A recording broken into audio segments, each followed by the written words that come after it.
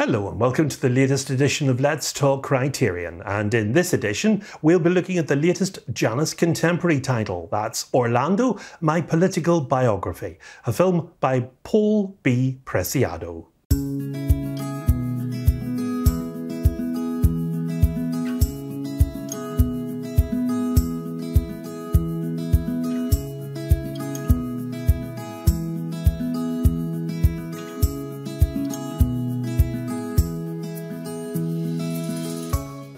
Janus Contemporaries releases Blu-ray editions of first-run films, fresh from theatres in association with the Criterion channel, but they're not actually in the collection itself. In 1928, Virginia Woolf wrote Orlando, a Biography, the first novel in which the main character changes sex in the middle of the story. A century later, philosopher, trans activist and filmmaker Paul B Preciado sends a letter to Woolf in Orlando, My Political Biography. Blurring the lines between reality and fiction, Preciado reflects on how Woolf's fictional character, Orlando, has transcended literature to become reality. He also explores the transformation of Orlando's body as a symbol that resonates with trans and non-binary individuals worldwide. The film starts with footage of the filmmaker on a city street at night, wheat-pasting posters with slogans, questions and cryptic statements, and only becomes more playfully abstruse from there. The film is political in that politics are personal, and less of a biography than a work of literary criticism in cinematic form, and an essay on art, society and sexual identity that roams wherever it wants to and wherever it needs to. It's framed as a reply to Virginia Woolf's novel Orlando. In the novel, the protagonist goes to sleep one night as a man and wakes up the following day as a woman, and then moves through time that way. Sally Potter directed a now beloved film adaptation starring Tilda Swinton, Orlando. Preciado is fascinated by the Woolf book and respectful of its impact, but also irked by how it glossed over the details of the process by which Orlando was transformed. The film itself takes an I am Spartacus approach to the text, casting an assortment of trans and non-binary performers as a sort of gallery of incarnations of Orlando, or as people who give their first name as Orlando, including Oscar S. Miller and Janus Sarai, plus one who plays the actual Woolf character. And then it puts them in dramatic or comedic sketches, and in some cases, tableaus that feel almost like art installations themselves, sometimes with visible lighting rigs in shot, and lets them muse on the process of transitioning and the obstacles placed in the paths of individuals trying to do it. Now, there's one particular sequence where it shows a group of Orlandos waiting in a doctor's office who can prescribe hormones for them. And back in the doctor's office, one of the Orlandos is asked obtrusive and leading questions about their feelings about their genitalia. And a subsequent conversation takes place between Orlandos, which reveals that one has to lie to the doctor and say that you hate your genitals to actually get the prescription. And that's one of many examples of how people's right to determine their own identity and presentation is sometimes held hostage by the rest of society, including the appointed gatekeepers of the medical establishments. Now, the key gesture of the documentary itself is in fact to turn out to be the intentional blending of fact and fiction, and of story and history, of literary and the lived in.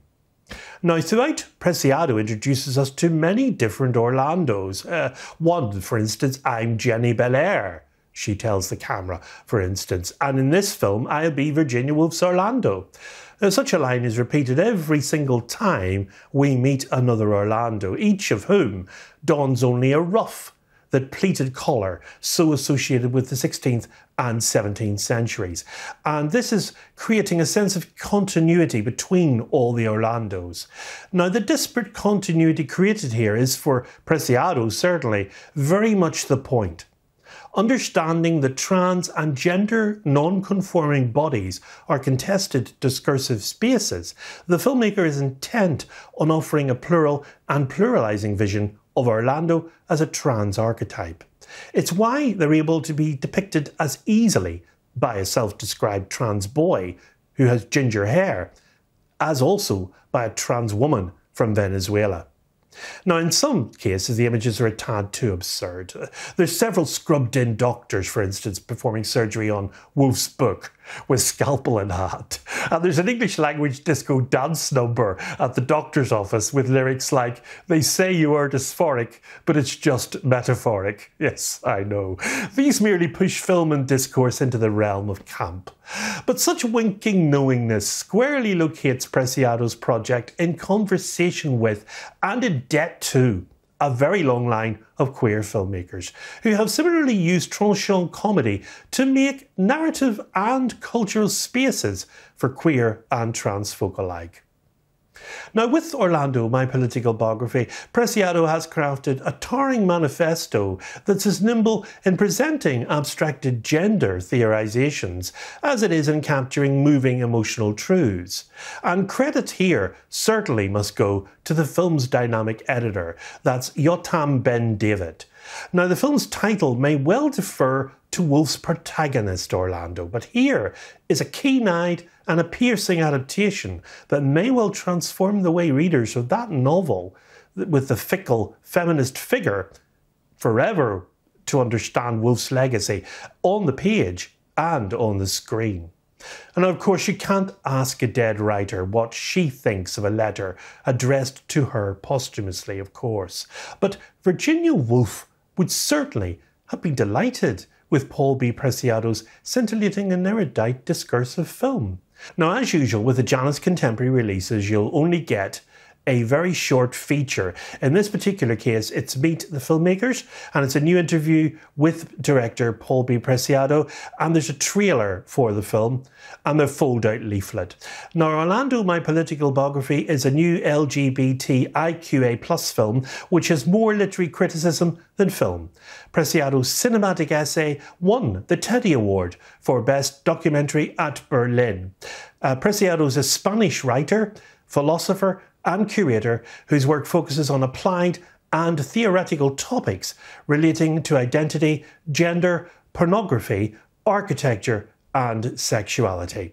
And originally known as a female writer, in 2010, Preciado began a process of slow transition, where he started taking testosterone to medically transition. And from this point on, he has publicly considered himself transgender, as well, of course, as a feminist. Preciado invited a diverse group of more than 20 trans and non-binary people to play the role of Orlando and to participate in this shared biography. And of course, together, they perform interpretations of the novel, weaving into Woolf's narrative their own stories of transition and identity formation. And not content to simply update a groundbreaking work, Preciado interrogates the relevance of Orlando in the ongoing struggle to secure dignity for trans people around the world. Now, the film has a running time of 102 minutes, and it is distributed, as I say, through the Criterion collection, and it releases on Tuesday, the 25th of June. I was certainly very impressed by this film, and I strongly recommend you take a look at this particular piece of work. In the next edition, we'll be looking at the David Lynch film Blue Velvet, starring Isabella Rossellini and Kyle MacLachlan. It gets a 4K UHD upgrade in the collection. So until then, from me, it's goodbye, and above all, good Criterion viewing.